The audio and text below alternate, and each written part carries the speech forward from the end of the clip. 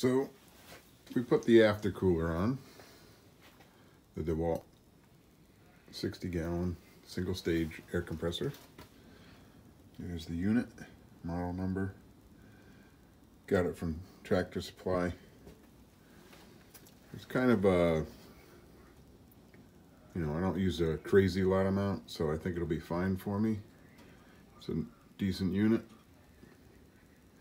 I went from a 20-gallon Craftsman single stage unit that I had for 20 some odd years and worked out all right for me, and we now got this unit.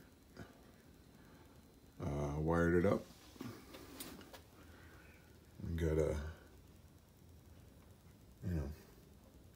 comes out, goes into my system. It's got a water separator there, pressure regulator, goes off through the, as many of you can tell what type of system this is. Not trying to sell anything. I'm happy with it. It's a good unit, good setup, works well for me. So back to this, we put an aftercooler on it. Comes out of the head. The idea is the air compresses, it gets hot, it's got a lot of moisture in it. You want to remove that. The benefits to the aftercooler is it gets it before it gets into the tank, gets most of the moisture out. Hopefully prolongs the life of the tank, prolongs the life of the unit, works out good. So I came off. It's got an aluminum tubing.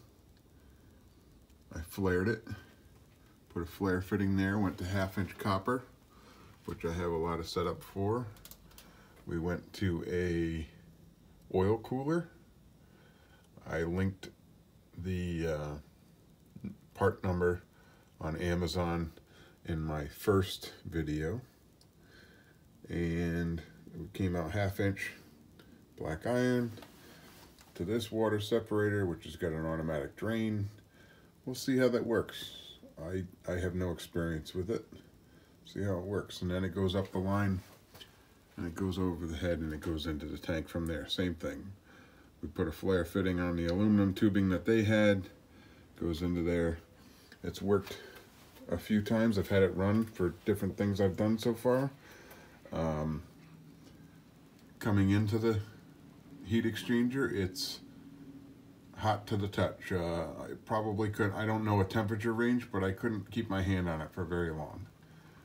Coming out the bottom, it's cool. It's ambient temperature right now is probably about 45-50 degrees.